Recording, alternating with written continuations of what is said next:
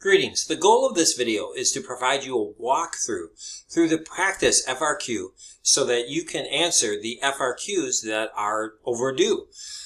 The FRQs are located in Topic 2 or Unit 2, Using Objects Assessment, and the two that are due are FRQ1, which has two problems, Show Me the Money, and FRQ2, C and D, called Call Me Maybe.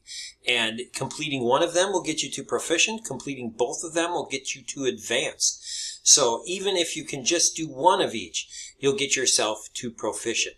But we're going to do the practice FRQ, and I'm going to do it step by step with you as a walkthrough so you can see how that works. If you want to follow along and get some practice, that would be awesome.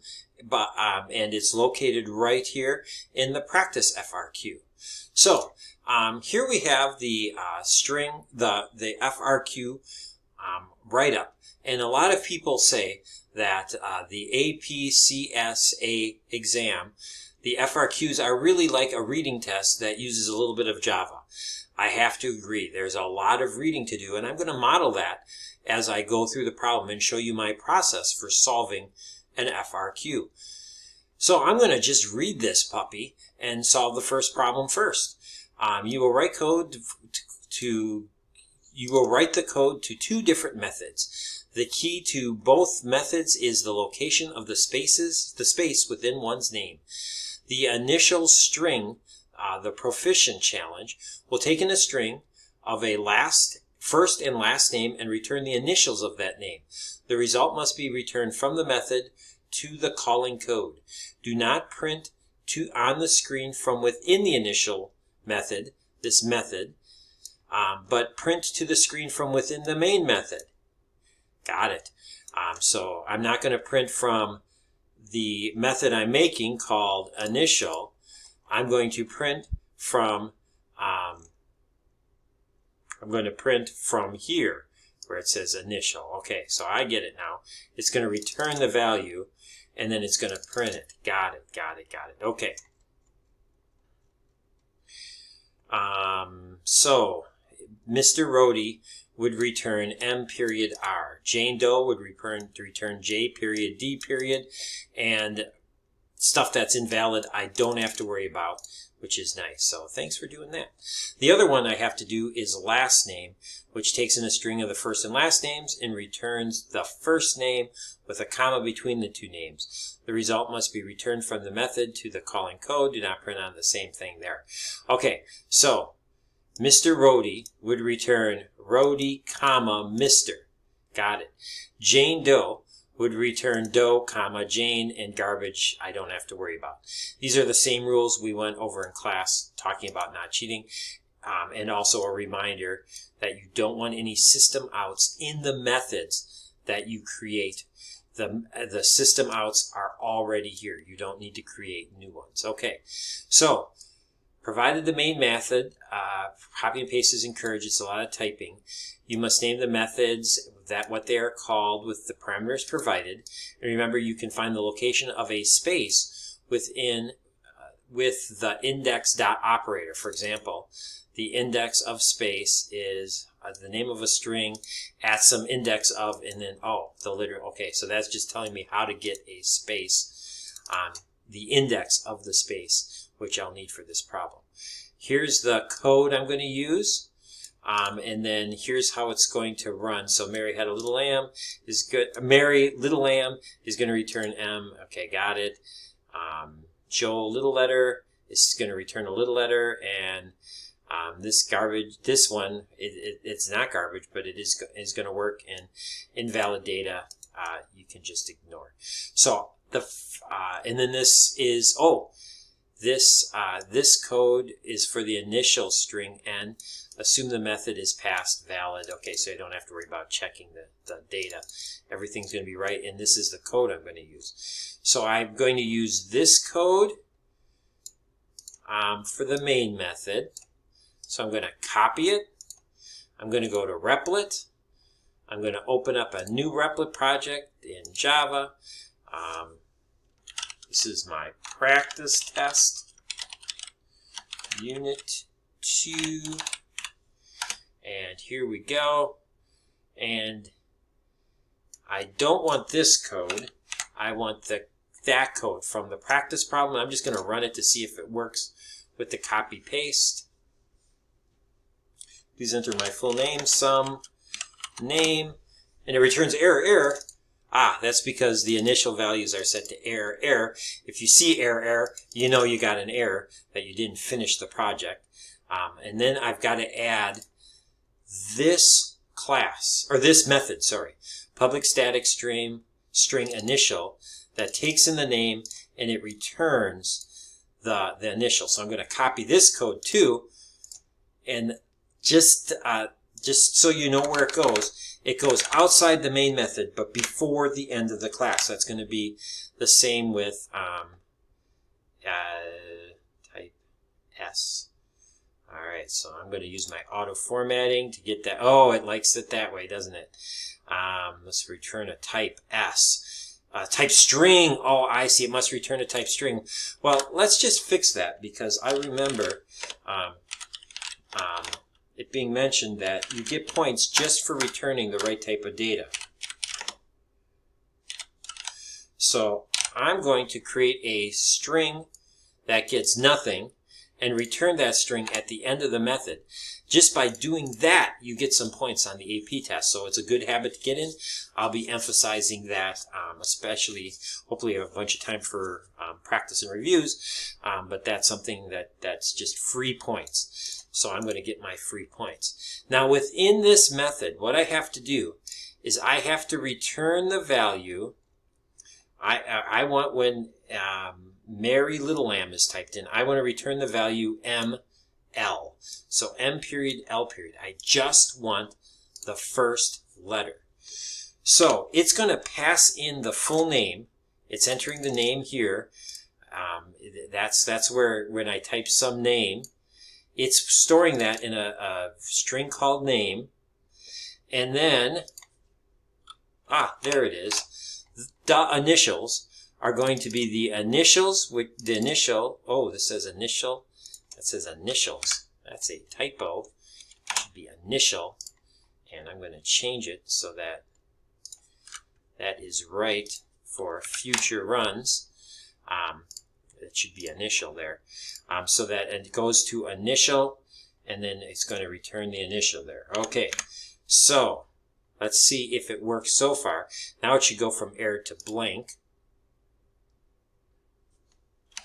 Some name, and it returned nothing. Hey, I'm making progress from error to nothing. Now I just want the first letter. So I'm going to ask result to just get the first letter of name. So I have N, and I just want the substring of the first character, which is just like that. So now it should, in theory, just return the first letter. Let's see if that works. So, some name. I should just have a capital S, right? Yes. Now, on top of that, I also want it to have a period, though. So I can just do that kind of concatenation. And boom. Let's see if that does it. And notice how I'm solving one little problem at a time. One little problem at a time. And I just take one problem at a time, and I solve it. Some name, S period. Okay, now I also want result to return that last name. So how am I going to do that? Well, I can take result. I can say start with what you currently have, and now add even more.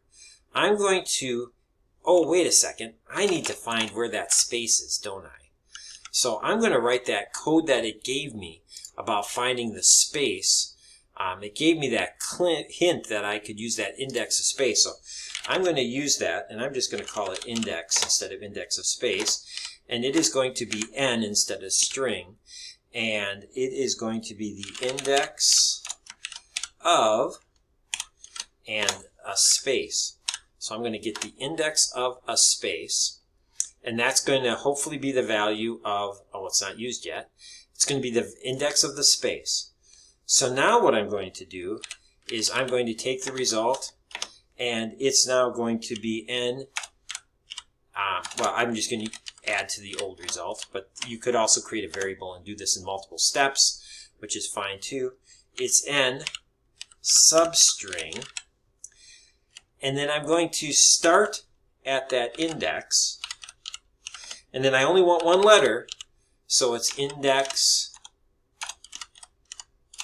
plus 1, so I get that one letter out of it, and then I'm just going to save a step, but I probably would test just that code, but I'm going to also add the period just to be fast and get it all done in that one step, because I also want the period at the end.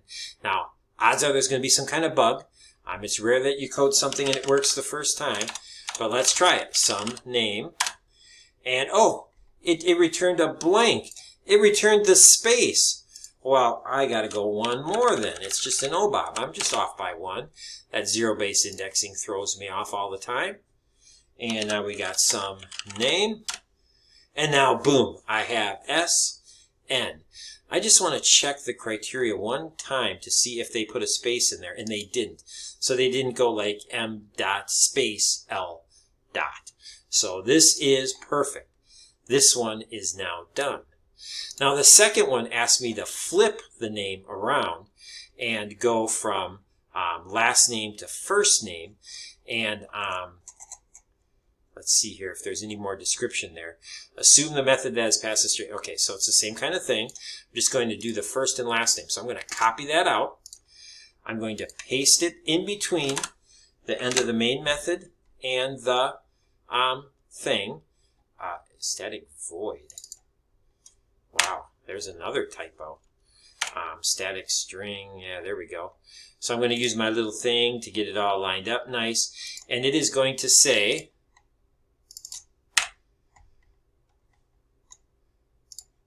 that, okay, boom, boom, boom, boom, boom. All right, now I'm going to do that same thing to get rid of the error. String result equals blank. Return result. Boom, and I'm going to run it.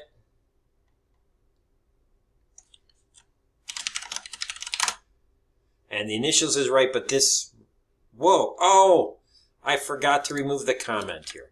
So that code is there, the rearranged is there. Let me now run it. That's why doing it step by step is so smart. You find all those little bugs instead of 100 bugs, and it's returning blank, which is what I want. Now I've got to return it last name first. So I'm going to bump up that code I used for finding the index of the space. Index of the space. And then I am going to have my result equal n dot substring. And I'm going to start at the index plus 1 again. And if I just start there and don't put anything to finish, it's going to give me the rest of the string. So now it should return the last name, and then I'll, just because I know the comma is going to be in there, I'm going to return a comma and a space just to double check, is it a comma and space it wants back? It is a comma and a space, so I'm going to do that. Here we go, we'll run it.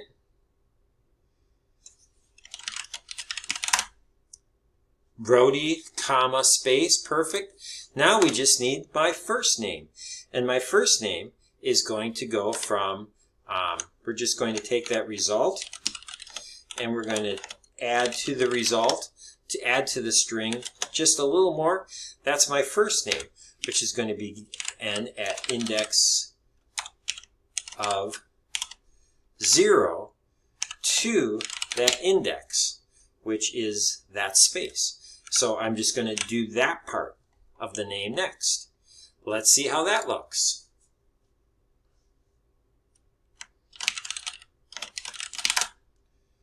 Ooh, that did not perform like I expected. I got index of 0, result equals result. The second part returns 0 to, that's a stumper. Wow. That's really weird. Oh, wait a second. Substring. I wanted the substring, not the index of that. Well, it couldn't find that because it was such a... I'm just surprised it didn't crash. Okay, so I want to go to substring. Let's do that. And... boom! Returned the right results. Might want to just test it with something different. Just to make sure it works in a variety of conditions. Yes, it did. Boom. So now, what you have to do is you have to take the code from the methods and copy and paste them into your the blank there. So I just copied and pasted the code, put it right there. I'm going to take this method and I'm going to copy it. I went Control C, or you could go copy here. And then I'm going to go back to my answer sheet. Oops, I did the wrong one in the wrong spot. Oops, oops, oops. I'll put it here for now. I'm going to do a little swap. I'm going to take this one. I'm going to take it out. I'm going to put it here. And I'm going to take this one. I'm going to put it there. Okay, so now I have my stuff done. I click on Turn It In, and I have completed my FRQ. Good luck, everyone. I hope this video helps.